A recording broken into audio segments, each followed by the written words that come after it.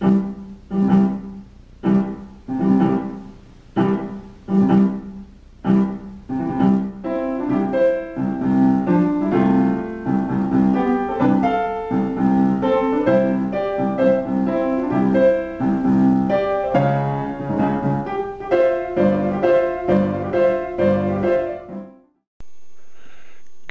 evening, Ian. You have no idea how much I enjoyed watching your most recent episode of Genesis Week, the weekly program you produce about once a month where you make an unintentionally humorous attempt to misrepresent various scientific topics in an effort to demonstrate that a dead Jewish mystic who was allegedly nailed to a tree in the Middle East 2 millennia ago was actually the human incarnation of what can only be described as possibly the most inept deity in literature, that the world is only 6,000 years old, and that snakes are capable of giving clear and lucid dietary advice on the benefits of eating fruit to housewives.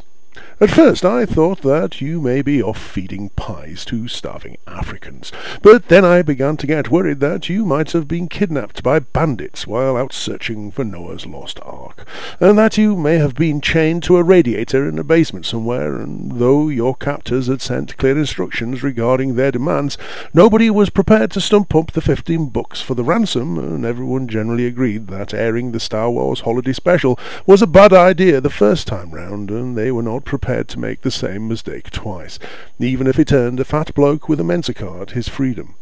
It's such a jubilant relief to find that you have in fact simply been spending the summer out on the road telling young impressionable children that modern science is completely wrong, and that they should believe in the stories in the Bible, because the Bible says that they're true. It's good to see that you're doing your part to ensure that McDonald's will always have qualified staff to underpay and the Republican Party will have voters. But enough of the pleasantries. Let's get down to business. The fact that in your video you appeared to be wearing your Indiana Juby adventure wear was not entirely lost on me. And of course, the reason for your attire became relevant as soon as we found out that you were going to be talking about the adventures of similarly dressed Christian researchers in South America.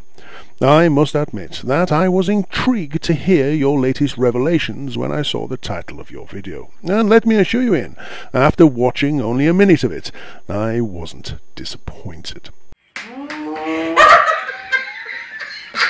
Let me get me breath!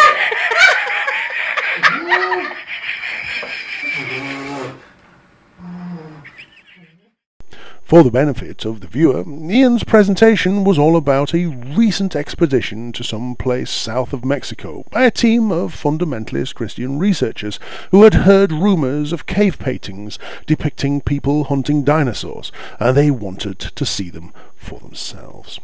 Ian spends a whole 15 minutes interviewing one of these researchers over Skype from the comfort of the TARDIS-like TV studio in the back of his van, delivering us a feast of fuck-knucklery and unadulterated unintelligence that only a fully fledged card-carrying Mensa can achieve.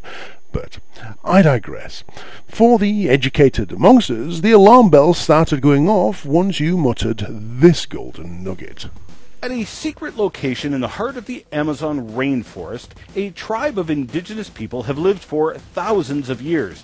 As late as the 1940s, foreign explorers who had contacted this tribe reported the tribal members spoke of a large creature living in that area whose description sounded like no other creature known there.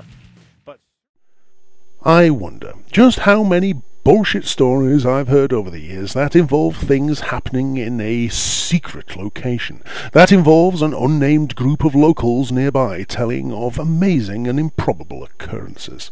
In fact, a story about an amazing find deep in the Amazon rainforest, known only to a local tribe and talked about by explorers who have visited the area, sounds awfully familiar.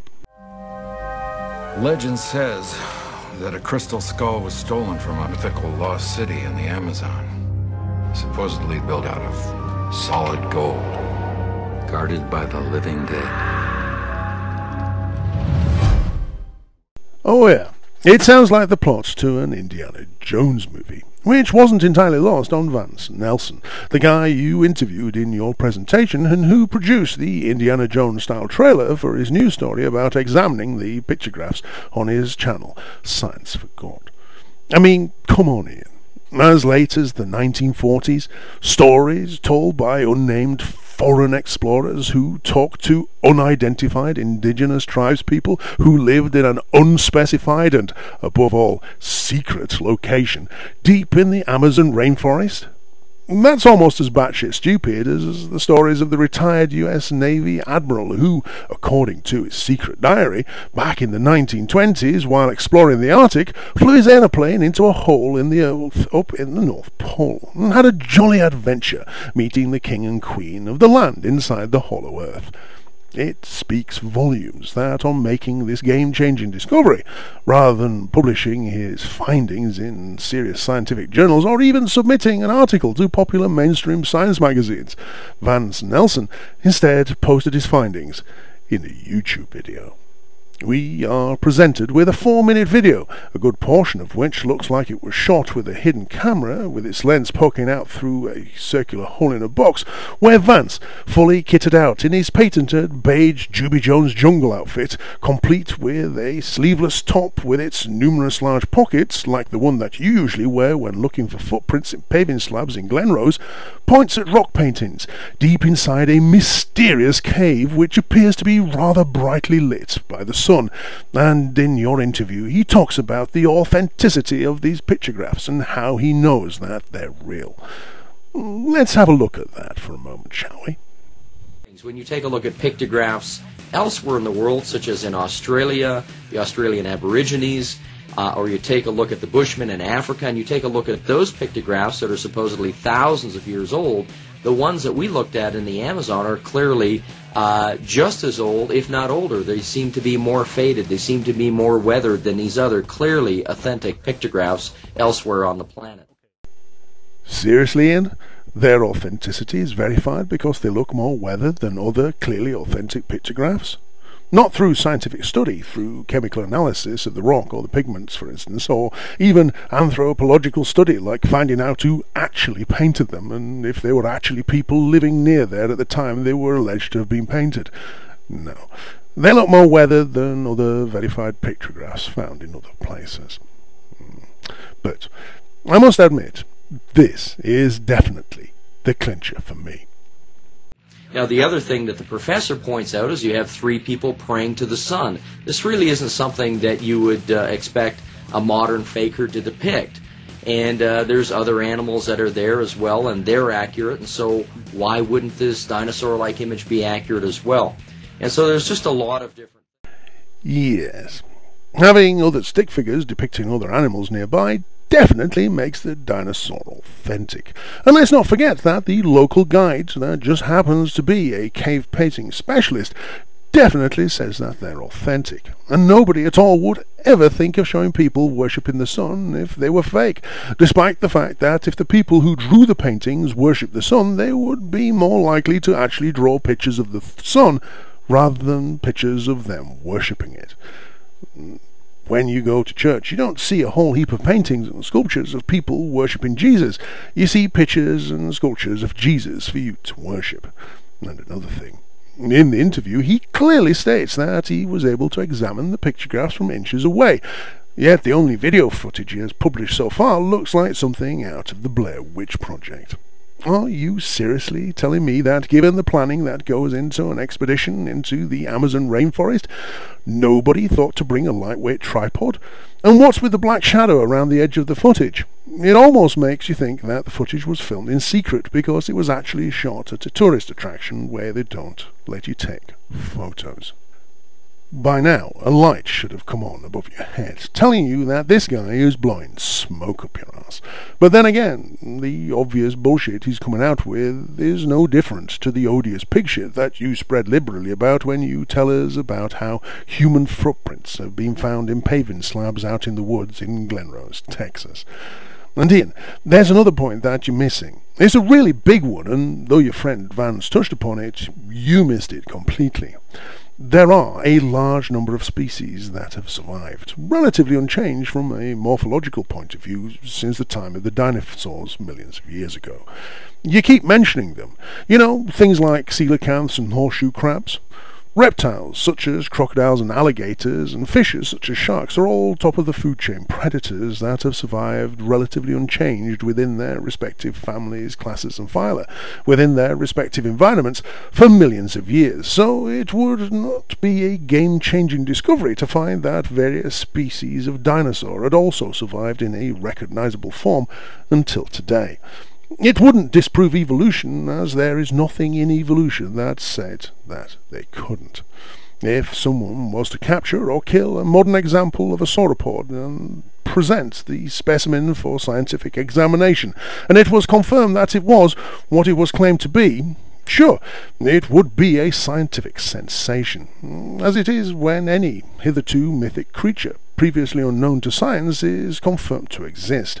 Gorillas in Africa were unknown to science a little over 150 years ago, and mountain gorillas in East Africa were not discovered until the 20th century. They really exist, but previously, despite there being many reported sightings of them and the local people telling stories about them, science had to consider them just as real as Bigfoot or the abominable snowman, because nobody had previously managed to produce a specimen of one that could be scrutinized and verified as being authentic.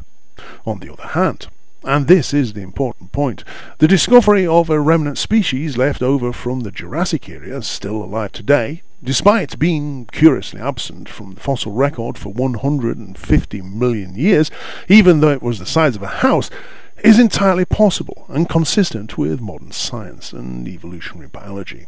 However, finding evidence of people alive and hunting sauropods 150 million years ago before the evolution of mammals isn't. And despite a long-running cartoon series, a plethora of specials and spin-offs, and 2 live-action movies as documentary evidence, the Flintstones aren't real. Is it a coincidence that your buddy Vance Nelson, who, like you, also makes his money roaming around North America with a travelling sideshow packed up in the back of his van so he can lie to children about science, has a book out all about how the mythical dragons of legend and lore are actually dinosaurs? Don't you think it's rather convenient, with emphasis on con, that he should also happen to have a rather badly shot video of his recent expedition to the middle of nowhere where he discovered paintings in a secret location? How about the local expert not being willing to say that it's a picture of a dinosaur on camera? Don't you think that's a bit suspicious? You can call me a skeptic, mainly because it would be accurate, but I'm calling bullshit on the whole thing, and saying categorically that until your buddy Vance Nelson tells the world exactly where these paintings are, which South American tribe he was talking to, and who the local scientific expert was who accompanied them on their little adventure, so that somebody else, less biased, can independently investigate them, this whole thing is a hoax that your buddy is using to sell copies of his latest coffee table book filled with big pictures and little else, and to get church groups and schools to pony up $1,500 a time plus gas for him to visit them with his travelling travesty. In the meantime, we'll go and file your buddy's video in the box with the Yeti footprints, the photos of flying saucers and the Loch Ness Monster, and your intellectual integrity. Namely, that big box with the dog-eared sticky label that reads, "Could exist, but without more convincing evidence, we have a hard time."